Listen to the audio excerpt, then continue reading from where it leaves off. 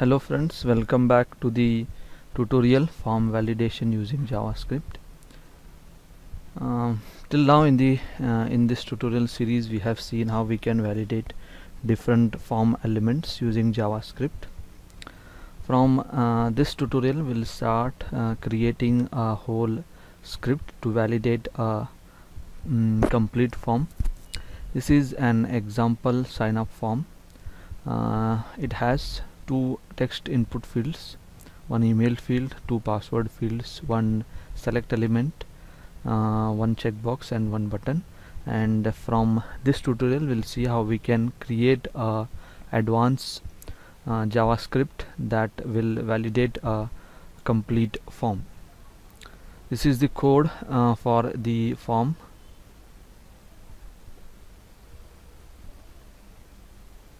And here I have all the functions that we have created in our last tutorials. In the first tutorial or in the maybe in second tutorial I have shown you how we can validate the empty fields, and if there is an empty field we can alert the user. And here I have given that function a name, check empty field.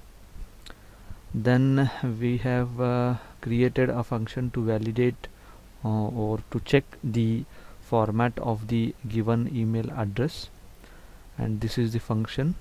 And then we have created a function to help the users to create a strong password. This is the function, validate password function. And then we have created a function to confirm that the passwords entered in two fields, that is the password field and confirm password fields, are equal. Then we have created two more functions. First is to validate the checkbox, that the user has checked the box or not. Then we have seen how we can create a function to validate the select element to see or to make sure that the user has selected an option from the list. So here I have all the functions that we have created in the last tutorials. Till now in the tutorial we have written all our JavaScript code in the same HTML file using the script tag in the head section. From this tutorial we'll write our JavaScript codes in an external file. As you can see, I have written all the functions in an external file and saved it with a name, form validation.js. .js is the file extension for the JavaScript file. Now let's attach all these functions to the input fields. As we have seen in the last tutorials, to validate an input field we have to attach the functions to the input fields. But before attaching the functions, as we are writing our JavaScript code in the external file, first we need to attach the JavaScript file to the HTML file. So we'll attach a JavaScript file to the HTML file using the same script tag, but in this script tag we'll just write its source. Source is the name of the file, form validation.js. So the browser downloads the script file and attach it to the HTML file. Close the script tag here like this. Now save it. Now let's attach all those functions to our input elements. Let's first attach the check empty function, check empty, which will make sure that the user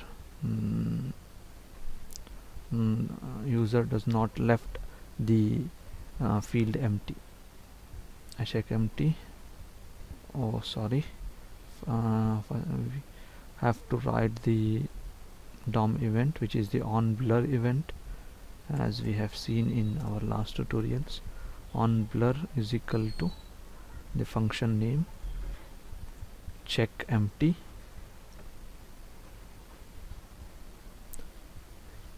then pass the ID of the field, which is name. Now let's save this.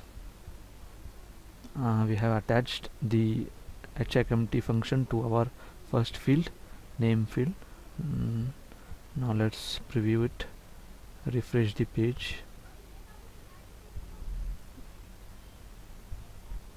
Now as you can see, as the field is empty, it is giving a message, you can't leave this empty. Okay, like this we have to attach all the functions, all these functions to their respective fields.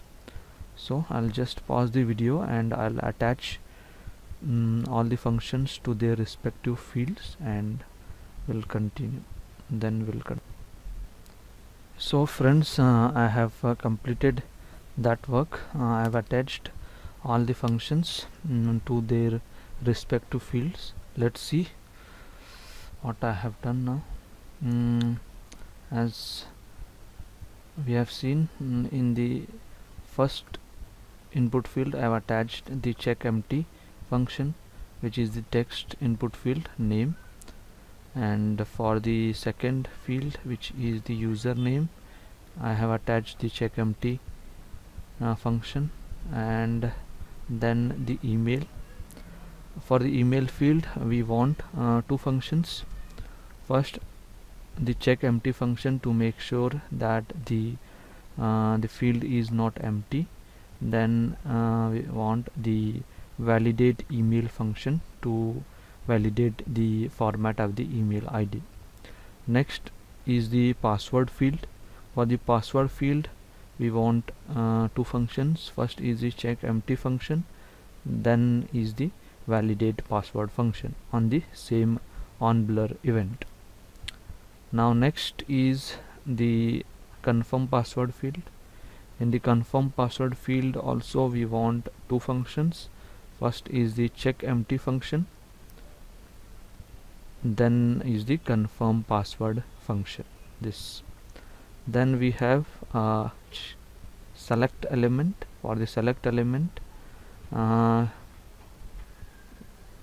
we have a function to validate the select element called validate select, and as I have shown you in the last tutorial, we are using it on change DOM event.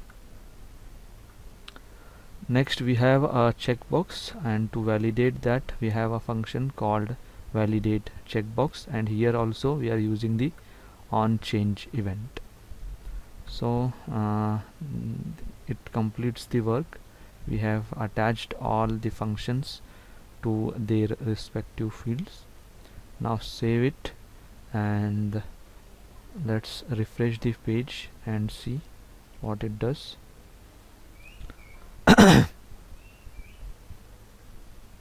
Now let's see. Now as the field is empty, it will give an error, you can't leave this empty. Okay, for all the fields similarly, you can't leave this empty, you can't leave this empty, and user email ID is invalid. Then for password also you can't leave this empty, then the password format, then you can't leave this empty, then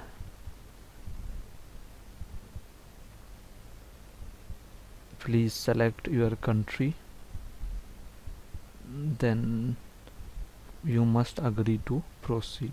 Okay, now let's enter some information in the form. Rais, then my username Rais, then to check our validate email function I have written some random letters here. Now see, please enter a valid email ID as it is not matching with the format. So, and we have to enter an valid email ID. Now let's see the password function. The password must be of combination of uppercase format as the entered password is not matching. So let's enter.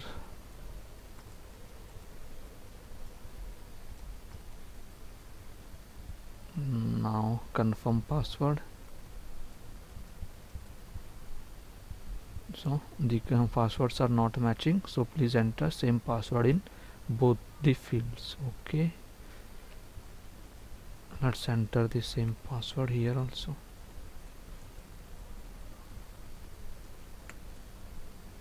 Now as the passwords are matching, no message, then, and yeah,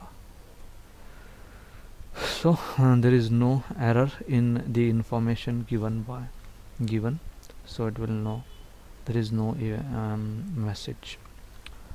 So this completes our attachments of functions to their respective fields. We'll leave the tutorial here. In the next tutorial, we'll see how we can create or how we can directly display the error message below the respective input fields. We'll see how we can create that function. Will display the error message directly below this input field. Till now we are using the alert box, but from next tutorial we'll see how we can create that function to display error message directly below the input field. So thank you for watching. We'll meet in the next tutorial. Please subscribe to my channel and also comment below the videos, and also share my videos and give a thumbs up if you like the video, and if you have any suggestions for the improvements, please comment. And thank you for watching. So we'll meet in the next tutorial.